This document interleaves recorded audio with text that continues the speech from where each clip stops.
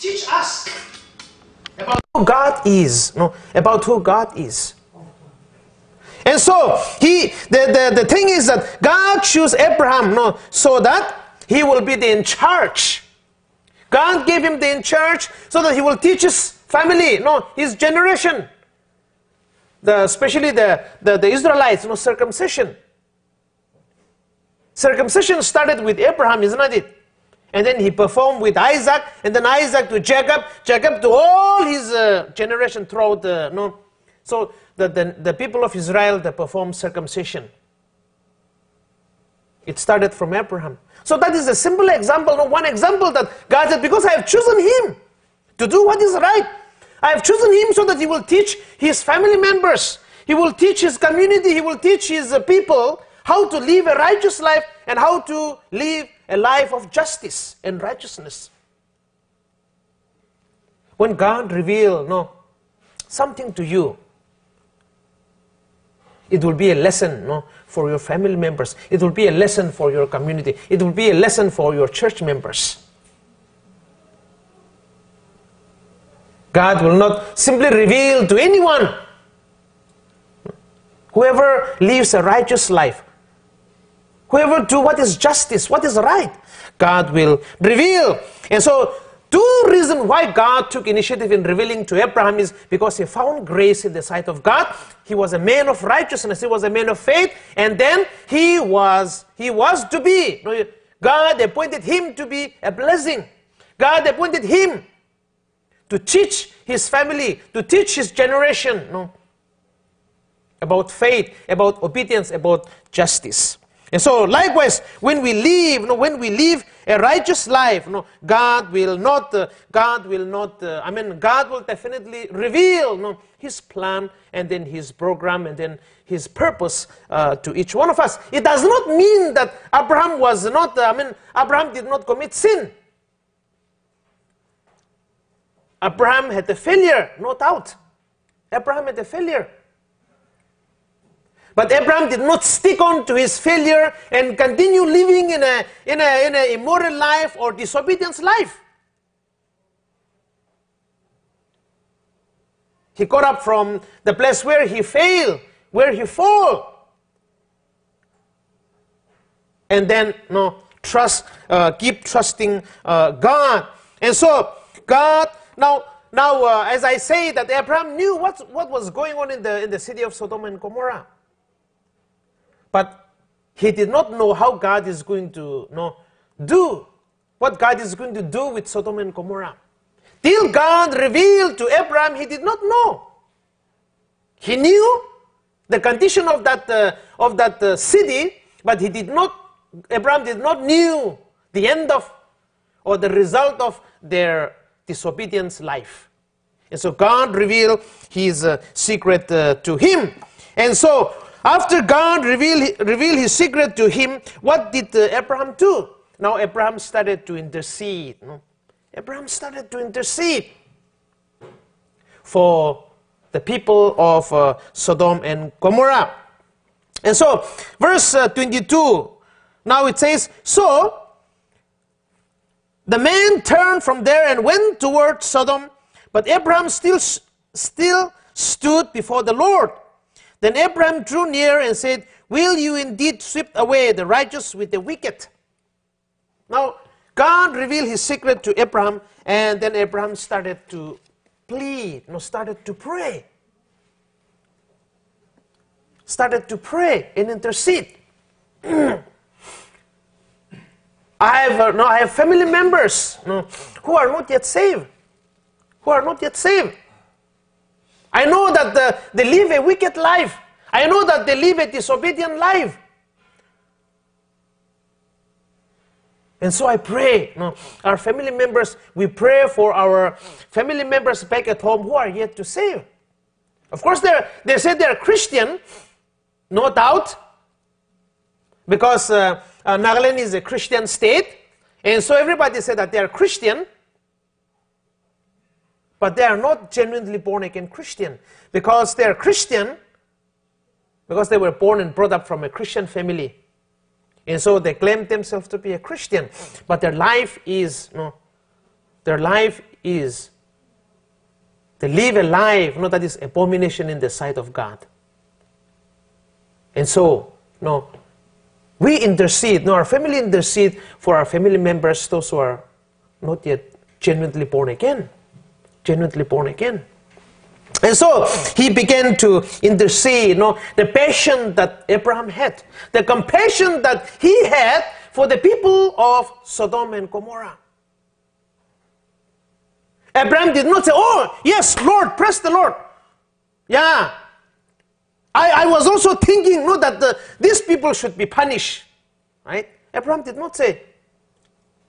From before, I was expecting that, you should destroy these people. He did not say that. Or Abraham did not say, I am righteous and these people are wicked. No. Abraham does not have that better than thou attitude. Right?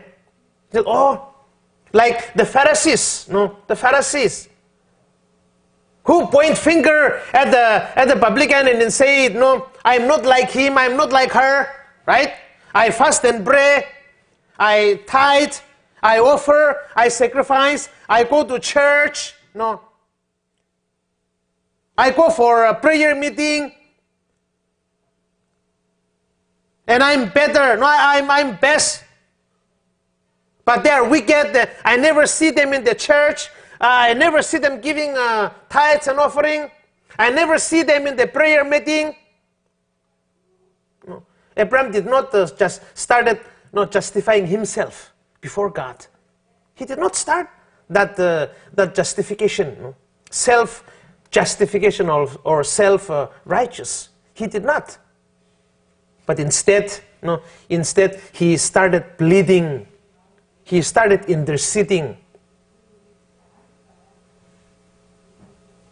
for these wicked people, for this wicked nation or country. Instead of asking God to punish, how many of us, instead of asking God to punish these Muslims and then Hindus in India persecuting Christians and then killing missionaries, persecuting missionaries, how many of us we have prayed for these people that God will have compassion on them, have mercy on them, instead of asking God to destroy them? Abraham started to intercede, and so he did not say that that deserve punishment. They deserve punishment. So Abraham does not have time. Abraham does not have time for self-righteousness. But he started to intercede. Why? Why Abraham started to pray for Sodom and Gomorrah? Why? The first reason is he knew who he was. Abraham knew who he was while he was in Ur of Mesopotamia. Abraham was also like this, the people of Sodom and Gomorrah. But he found grace. And then God called him, forgive his sin, and then make a covenant with him. And he said, I will make you a great nation.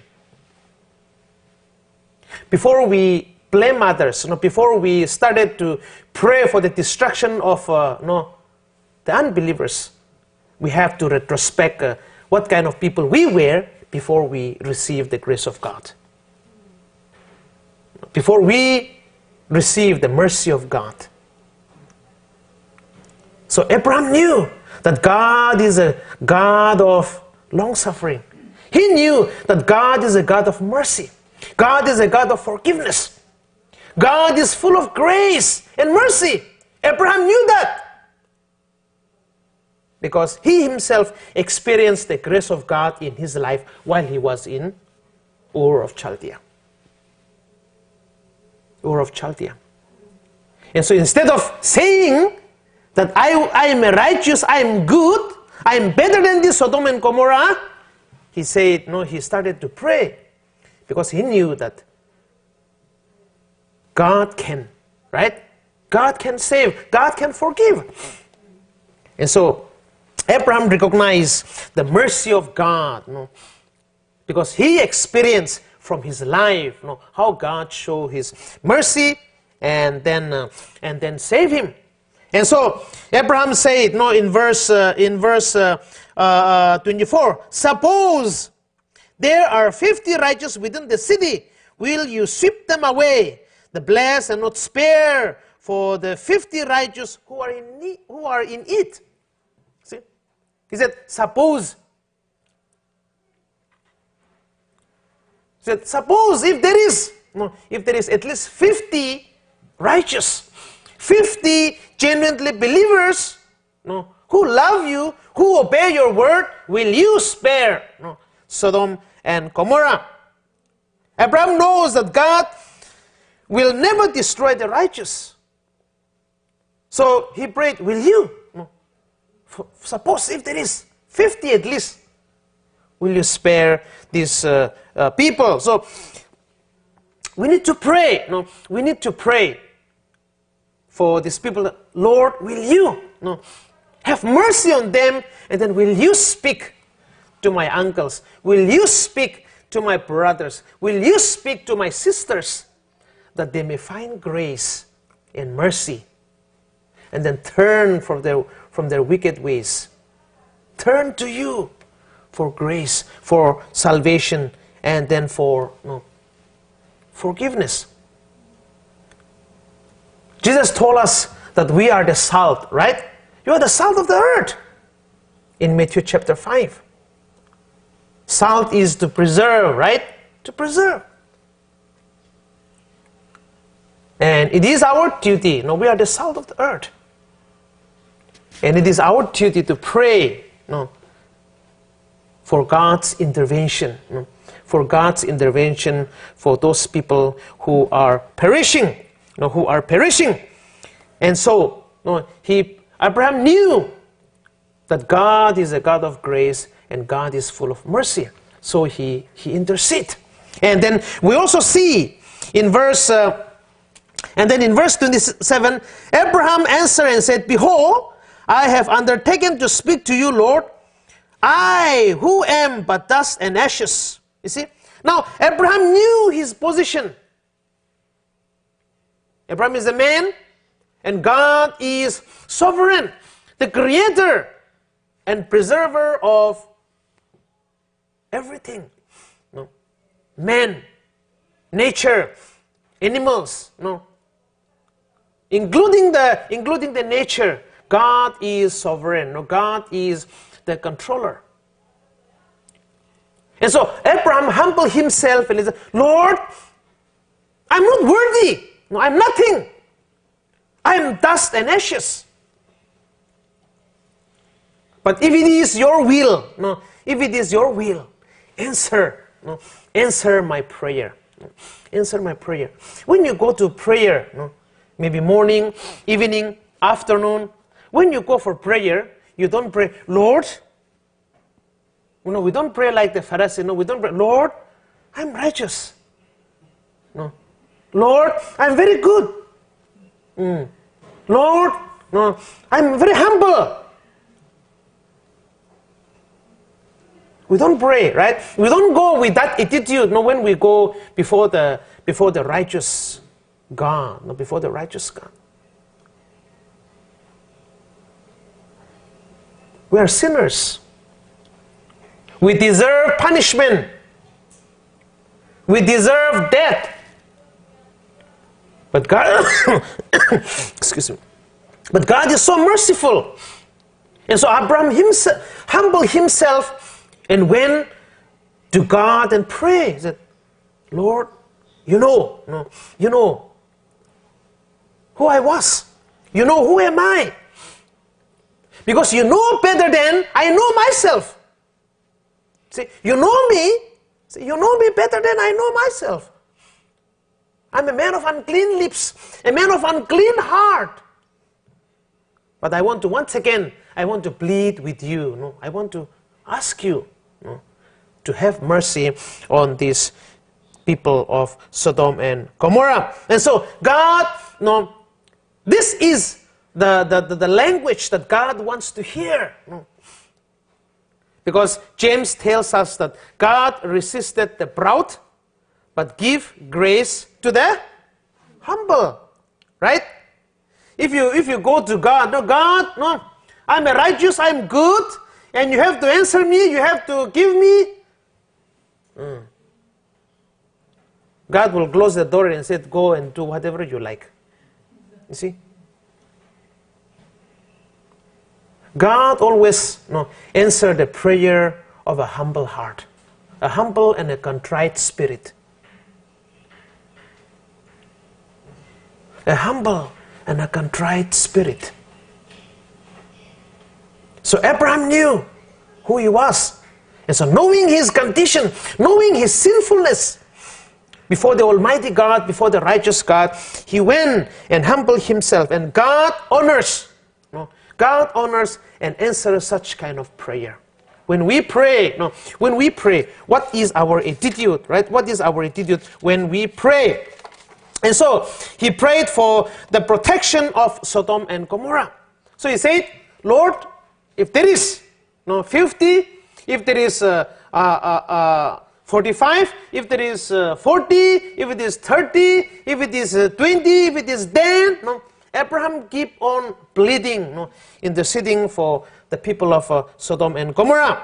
And so, why Abraham prayed? You see, he keeps on praying, interceding. But in verse 33, what do we find? In verse 33, and the Lord went his way when he had finished speaking to Abraham, and Abraham returned to his place. Now remember, it was not Abraham who quit. It was God who quit. Here. Because the Bible tells us that God, the Lord, went away from communicating with Abraham. It was God who quit here. Because he knew that there was not. Abraham went down to even to 10. But there was not. Even if Abraham goes down to 5, there was not even 5. Because when we read chapter 19, only 3 people were saved. Even Lot's wife. She turned back, and she was turned into a pillar of salt. Why did she turn back? Because she loved the bliss of Sodom and Gomorrah. She loved the people of Sodom and Gomorrah. And so even if Abraham goes down to 5, not even 5. Not even 5. Sometimes we keep praying. We keep on praying. But God turned his face away. God will quit when it is not his purpose. When it is not his will, God will quit. And even if we pray, God, the Lord went away. What is the use of Abraham praying if the Lord is not going to listen to him? What is the use of we praying when God is not going to answer? Because I'm going to talk about the timing, the timing of God. Because these people are not going to listen. These people are not going to repent. Because 3 angels went to Sodom and Gomorrah, and then they said they want to have sex with these 3 angels. And even after making them blind, they did not repent.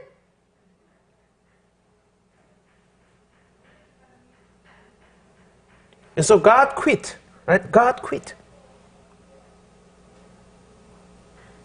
Because he knew, right? He knew. Because in verse, as we read at the beginning of verse 17 and onwards, 16 onwards, God said, I will go down and see. I myself will go and witness. Of course, it does not mean that God did not knew these things. And so he said, I will go down and see. And so the angel went, and then they want to have physical relationship with the angels. And the angel met the people of Sodom and Gomorrah blind. And in spite of that judgment, They did not repent. And so God gave up. God gave up. And so Abraham also went home. He knew that God is not going to answer because there is not even 5 righteous men in the city of Sodom and Gomorrah. And so we may pray, but there is God's timing. God's timing is important when we pray. At times, God may answer. God may answer right away. When we pray, but at times God may say, "Wait, wait."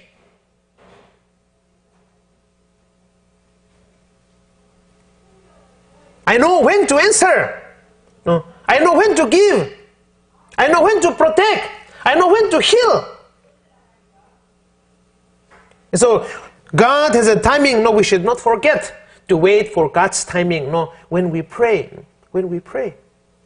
And also we must remember that when we pray, prayer focuses on God's power. On God's power. Because as we read in chapter 19 of Genesis, verse 29, we see that God saved Lot and his family. God saved Lot and his family. God has the power to save. God has the power to heal. God has the power to protect.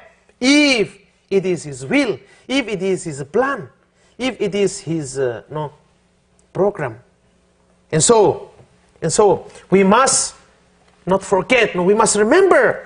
We must remember that when we live a righteous life, when we live a life of faithfulness, trust, obedience, then definitely it is God who will reveal.